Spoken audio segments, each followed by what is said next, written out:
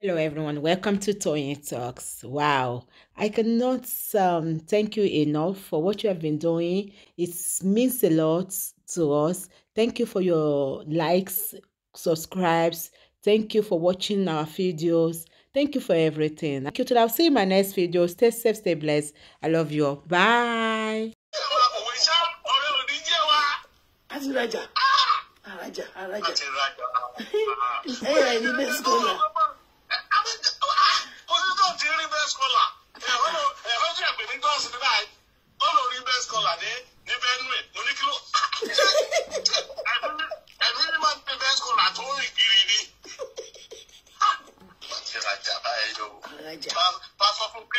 Pásọ Fúnkẹ́ a máa fi orúkọ best caller rántí àti orúkọ mọ́mì àti dáàdì ẹ máa gbàdúrà fún ẹ̀mí tó mú kí best caller kó máa rìn kiri táà tó ní dáàmọ̀ ọpẹ́lọpẹ́ kó wọ́n kà mọ́bẹ̀ lẹ́yìn ní báyìí. Ó gbọ́dọ̀ fẹ́ sọ ní kí ló bá káwọn mọ́ àmọ́ pé best caller ti lọ dọ́ndọ̀ kúrò. Bóyá máa gbóyàn lóyún ní ẹ̀fàyọ́ nìyẹn tó máa sá lọ sí London. Wọ́n máa fúnyàn lóyún kiri ni. Ọmọ fún ìròyìn kiri ni o. Kẹ́yìn o. Ìyàwó wọn dẹ̀ máa bọ̀. Ẹ̀kún best caller bó ṣe ń dá bí òun rò fà á. Bá débi ó ṣe. Ìyàwó burúkú ni mo bá gbóná wọn jáde òun rò fà á. Ẹ má gbé tòyìn lọ o. Ẹ má já o. Ogun abẹ́lé lásán lórí best caller lọ. Ó wá ní ogun Fálànà, ogun àgbáyé, ogun best caller wá. Àbí best caller termination ni. Ó lè jẹ bẹ́ẹ̀ o. Báti ogun abẹ́lé ni best caller jáàtì. Bọ́n lè fèsì ogun àgbáyé. Bá mi ló jẹ́ rán lọ́rùn àgbàlá.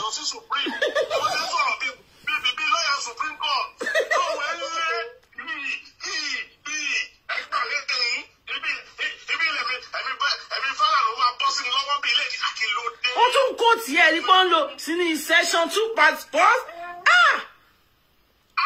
Àti rajà. Àti rajà o. A máa fi rajà. Àti best caller ní ìsìn wọlé sóyin ká ní olè bá a lò. Ìgbà abẹ́lé tó ń lọ ẹ̀. Ó sì fìlà kí ló kàn wá pẹ̀lú fìlà ṣì. Àti fún àdúrà best caller. Tí ìjọba lè ti tó ń dùn báyà tó padà wá òun lọ. Abẹ́yẹlé ni best caller ni. Ó lè jẹ bẹ́ẹ̀ o. Ìrẹ́yẹlé ni. Abónílé jọ abónílé mu. Ìgbà problem wọn máa sá lọ. Mo bọ́dà ibi tá a ti lọ mú best caller. Ó bẹ́ lo system òkété bẹ́ bọ́ wọn lọ́wọ́ agẹ́tì ẹ̀. Àwọ̀ wọn padà. Àwọ̀ ìbọ̀lẹ̀ lọ. Àwọ̀ wọn wá bí. Mo gbé fún ẹ̀sọ̀ díìsì náà. Ó wá ku àpò tá a máa fi mú bẹ́ẹ̀ tá a bá ti mú àìgbésẹ̀ lọ́wọ́. Àwọn ọ̀rọ̀ méjì mú. A ní láti ra kéèjì o.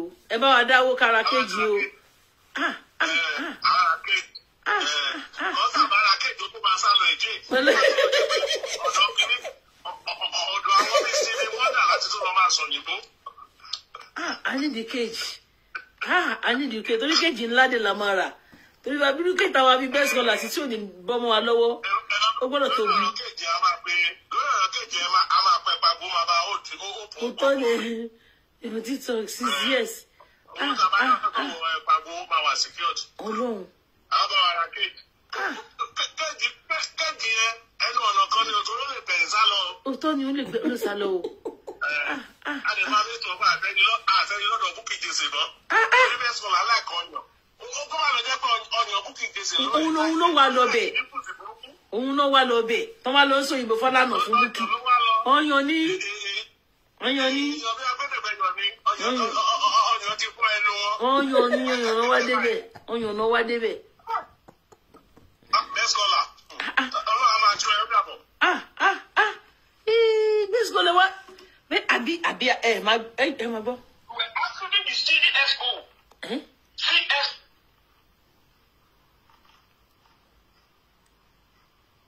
To help you, Abiola. But we're talking about the wife who we should be asking about the food, the doctor that attended to me, to our husband, everything today. In fact, in the Puta panel, do you know one person? Puta panel. That lead me to. Okay, lẹ́gbàá, I need the okay, lẹ́gbàá ọ̀rẹ́ mi. I need the cage. I want to sew best color model. Gynecologist Yakasai. Ọ̀rẹ́ mi best color sí. I need the cage. Ọ̀rẹ́ mi, I need the cage. Tàbí mú best color sí o. I need the cage o. Ìbá sọ fún yín pé best color ń bẹ lọ́dọ̀ Bukky Gizzy ìwé sọ pé irọ́ ni. Àmọ́ òkúta àbúrò òkúta panel. Best color mọ́ òkúta panel. Best color wọ́n gbórí òkè lọ́dọ̀ Bukky Gizzy. Ọyàn náà wá lọ. Ọyàn náà wá débẹ̀ ọyàn. Rárá o ẹ máa ìlà ìkíkan tí mo bá kí máa ọyàn bá wo ìyàwó tá a wà ń bẹ̀ mọ́ pé àṣìṣe ẹni best color ẹgbẹ́ ẹni best color ẹni ìwẹ̀rẹ̀ sí lè gbóhùn wọn. Bọ̀ láàárín kan ó rẹ̀ pé òun yẹn ó sì díẹ̀ pàtó yá ó ti wá sí ká àti wá gbóhùn wọn mọ́. Mo wá lójú ìta tí wá gbóhùn wọn sí mo ṣe wá kọ best color lórí ṣé mo wá gbọ́ báyìí kejì best color tí. Ìṣèjẹ ìṣẹ̀wá mú jáde.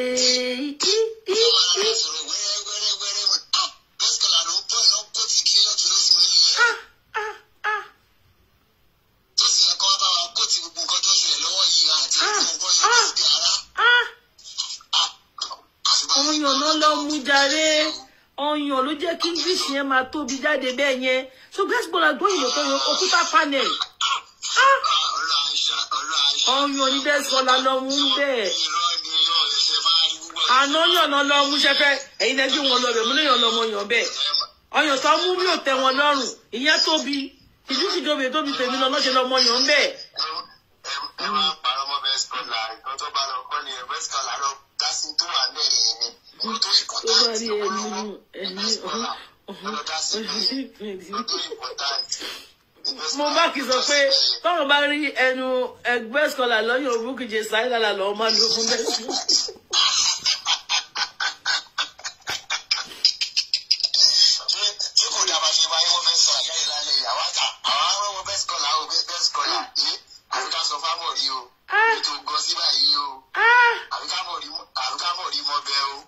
Àti gbogbo lálẹ́ yìí. Láàlè sùn torí ọ̀rọ̀ best color. Màá sùn lálẹ́ yìí. Orun á wà máa sùn. Ọkàn mi ti balẹ̀, mo ti mọ bí best color wà. Manchester náà wà. Manchester ni mo lè lọ bẹ̀. Manchester náà wà.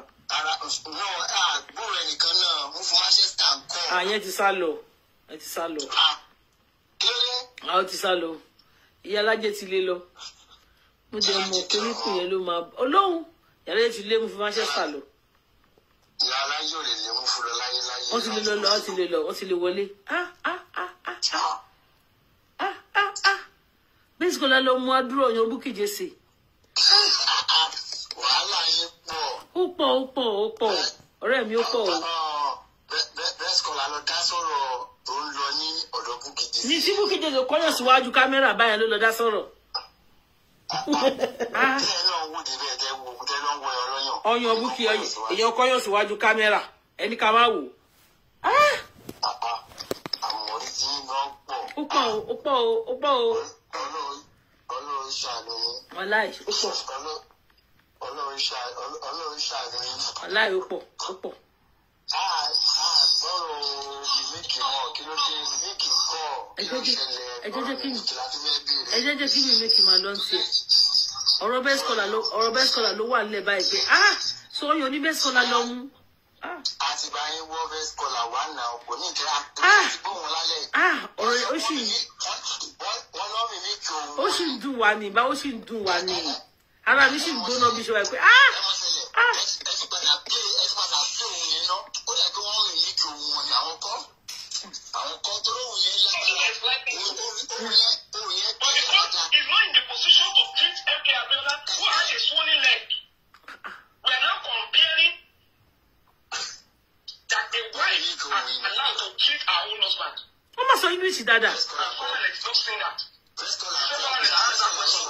Let me even tell you that Okuta panel. You know who broke the news about MK Abiola? No, we don't know. From America. That means that something was fishy about that episode. Is it not the same thing on Moobank? Why are they afraid of taking the news from source? Why are they looking for bloggers to let them circulate wrong information about the death of Abiola? You know they told Abiola's family that in terms of electoral debt? And they told him, they were crazy. Not to Nigerians. They tell us that Abiola debt of electoral debt. Why did the family pick it up? Oremi, Emalo. And when Eja go best. Ah! Best scholar. Eyin dey so ko mi. Best so ko mi Oremi. Emma go. As far as querying the autopsy, use the autopsy to challenge even all the witnesses. Let me shock you, my sister. Oh, yeah. You know that in the report by the international doctors, they claim that they spoke with all the witnesses, but they didn't speak with Dr. Another cross-examination, and you confirm that. Is it not the same thing we are telling in Nigeria today? That all the witnesses, all the people in the house,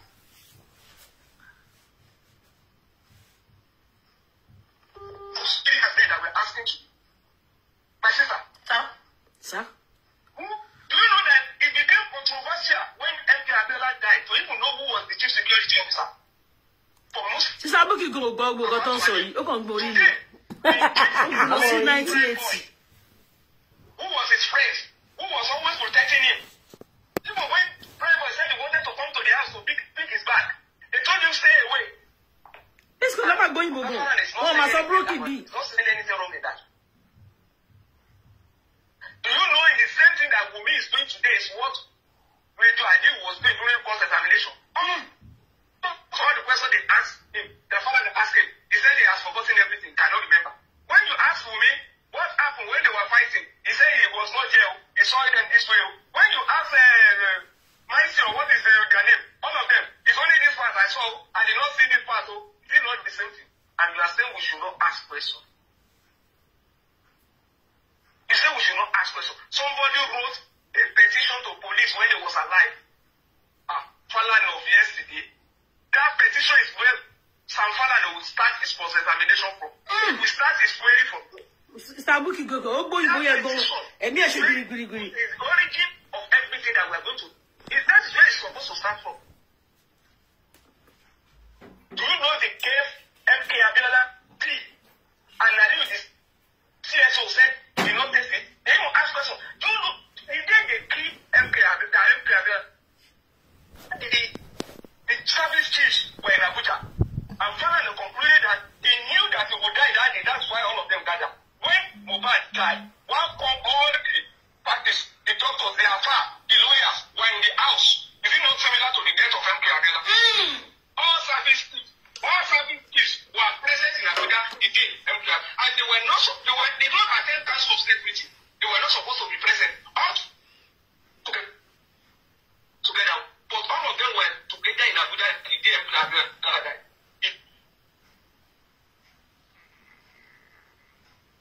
Even the Baba will build the beginning, and you are saying something is not wrong. And you are saying we should not ask questions. And the man who told us yesterday, pé tó yọ fìlà lórí ẹ̀dà, wọ́n ní ìkẹ́ ẹ̀wọ̀n mọ́dà. But àwọn tó wà ní ẹni tó ra fìlà lórí ẹ̀dà, wọ́n lì ìkẹ́ ẹ̀wọ̀n mọ́dà. Hey! Best scholar. Ó ti gbá wa, Aziraja. Tí wọ́n jọ lọ pàtí, tí wọ́n jọ ṣe everything, tí wọ́n gbára wọn lójú. Evidence ẹ̀ wà lẹ̀. You said we should not take them as suspects. My sister, sir, in a crime, what is the problem? What can anybody educate me? Yes, can somebody wake us up? Where are the youth? Can somebody wake us up? People don't want to buy any funny. What are we talking about? Somebody is telling you, well, look at how the old son is moderating telling us that, do you know what happened? When that guy called my son now asked him, my son is now trying to tell him that don't do this thing again, it's a proper challenge. Prison break. You have information about the leakage. That is a serious matter that should have been reported immediately. There's no ignorance in law. A criminal call you. What is the difference wake me up. Meeting with bandits. So don't want to wake me up. Even fast himself confirmed that he asked people on phone when your prophet that's it for special treatment. That means that you're already aware, it's already reported. What step did you take? And you are telling us today that is the BDM, that is now playing the video, that is now the victim, is the one that you are going to try to go. But one Russian, everyone equal, don't you know? So the people saying you play, I know.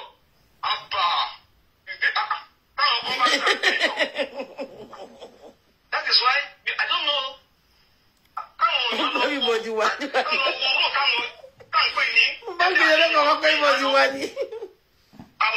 their days, what go on radio station? The 7 years that we're talking about security. Kó má jẹ́ pé best scholar gan ti ṣe speaker rí o. Ẹ wo bí best scholar ṣe mú ọ̀rọ̀ lẹ́yọ kọ̀ọ̀kan òyìnbó Abuja Abiola tó ti kú Ọbásanjọ́ tó ti wẹ̀wọ̀n. The guys are fighting for democracy. So they took arms and invaded radio station during their own time. They faced the military, but they are not even military, they are civilians, and they are telling us that we cannot face them. They know to coup and build no way to the an official assignment. That's only there's no emotional attachment from CSO to the president, but we are talking about wife and husband. And you are now telling us that the man took your way. Oh, yeah. My sister, do you know the pain of losing a child? The loss of child is one of the most devastating experience you can really enjoy in life. My enjoy yellow. You know what, you hopes and dreams for their children. When you lose one, it's so unnatural that you're completely out of order. You will see intense grief. Intense grief. You will see guilt. You will see anger. You will see profound sorrow. And you will eventually you will even see it will affect your identity and purpose as a person. That's why you see Baba Mudad is off and on at times. It's on. Baba has a long body. And that is a man you now claim that, share has offended you. What kind of offense is that? A man that is grieving. This is unfair. It's uncalled for. Thank you, my sister. Eshe Daddy, God bless you for always giving us a very good submission. Eshe. Oh, this is that Buki Jesse. What do our best call our Lord? Oh, I'm ready.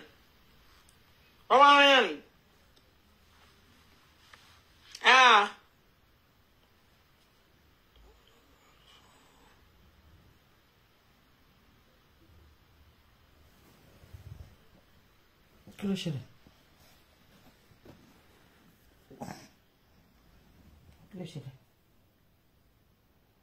To my dear patients, my friend, I can't go to school that day. Yes. Because to buy sukun, one free mind, one good health, ni kiyon sukun, bon santé la man pe mi good health non ni, bon santé ni. To buy tin sukun, good health ni bi bay. Po ati esita, to buy ni ọ̀rọ̀ tó fẹ́ sọ. Tó bá jẹ́ sọ̀rọ̀. Yes. Tó bá lọ sọ pé aláṣejù ni ẹ́, ìwọ gangan la láṣejù. Jẹ́ kẹ́ni kó sọ̀rọ̀ ṣé kó fẹ́ ọ̀rọ̀ kùnùkùn ní ẹlẹ́gbẹ̀ẹ́ ló gbé tí fẹ́ kọ́rọ̀ ẹ̀dínú ẹlẹ́dẹ̀ ni. Ẹ jẹ́ kẹ́ni sọ̀rọ̀ kó sọ̀rọ̀. Pal. Boko àtúndì papal. Boko à. Wá ẹ̀tẹ̀ fi ní kí ẹ máa sọ̀rọ̀. Ẹ jẹ́ kẹ́ni tó sọ̀rọ̀ kó sọ̀rọ̀. Òun lẹ́nu tó fẹ́ sọ̀rọ̀ òun ló mọ bí tó ti ń ta òun lẹ́sẹ̀ ó sì ní ṣú ẹni yẹn. You are not in that position to, and you are not in the position of when you're pay titi ẹ pọ̀. No, ẹ jẹ́ kẹ́ ló sọ̀rọ̀. Ìwọ ló mọ̀ nínú nǹkan tó ń ṣẹlẹ̀ o kò lè sọ síta ni. Ṣé bí ẹni tó fẹ́ dá wọn lẹ́bi àbárẹ̀ ẹni? Ṣé bó social media ló ti mọ̀ wọn? Why tó fi dá wọn lẹ́bi? Family mi ń sìn, ká ní family mi ni wọ́n ni. Mo mọ ẹbí tẹ́yẹ̀ bá sọ fún màá ní family mi ni kò sí nǹkan tó kàn yín. Ṣé family ẹ ni wọ́n tó fẹ́ máa dájọ́? Oh, she family ẹ now. Lọ dájọ́ sí nínú ilé family ẹ, bọ́ sínú family ẹ kó lọ dájọ́. Gbogbo everybody ló mọ right, ló mọ left. Ṣọmọ kékeré ni wá ni. I'm on right, I'm on left. I'm on wrong, I'm on right. I'm on who is talking the right. I'm on the wrong, I'm on not. I'm on the okay, the both of them are equal. I'm on no. We all knew. But must you talk? Must you put your mouth? mọ́sí Sókótó wá ti forí ẹ̀ gbé wọ́n ní kó forí ẹ̀ ka ọlọ́run má jẹ́ pé ẹnìkan náà máa forí ẹ̀ kó ní social media wọ́n ní fi tiẹ̀ kó wọn lọ àìmọye owó èèyàn tó sọ pọ́n ti ríran akari mẹ́mbà tó sọ pọ́n ríran ẹlòmíràn náà lálàá ẹlòmíì lóhun lálàá gudugbẹ tó ń bọ̀ yìí kó má wo síbi kan sórí iṣẹ́ ni kó fẹ́ kó wó sí ni èèyàn lóhun lálàá òun ti rí òun kankan ẹ̀yin yẹn kì í mọ̀ pé àlá lẹ́bi sísè àmàmì I don't want ẹjọ́ ẹ̀ mọ̀ kó ṣẹ̀ṣẹ̀ dé ni ṣẹ̀ṣẹ̀ dé ni Have you enjoyed the show? Ṣé ká máa lọ? ṣẹ̀ṣẹ̀ dé ni Àbí ká filẹ̀ ká máa gbọ́ ṣáàtì àwọn ọmọ ọmọ ilé inshallah ìbẹ̀ ṣe dé lálọ́ tẹ̀fẹ́ máa dá ẹ̀ àná lẹ́dẹ́ o ọ̀rọ̀ tó wà ń bẹ̀ yìí nobody is strong nobody is not strong ni o ẹ̀ ṣe dé ni o anọ́dẹ́dẹ́ anọ́dẹ́dẹ́ pásítọ̀ mi anọ́dẹ́dẹ́ ṣé mi dẹ́dẹ́ sí anọ́dẹ́dẹ́ sẹ̀. I want to relax. Hello sir. Amori kọ́mẹ́tì. Bẹ́ẹ̀ ni sir. So ẹ̀yin ọ̀rẹ́ mi mo rò pé enjoy gbogbo nǹkan tí ó ń lọ pátápátá enjoyment l'Amori wá fún yín ṣé ti yé yín so ẹ jẹ́ kí a máa lọ a máa padà wá ní alẹ́ kò tí orún kùn mí.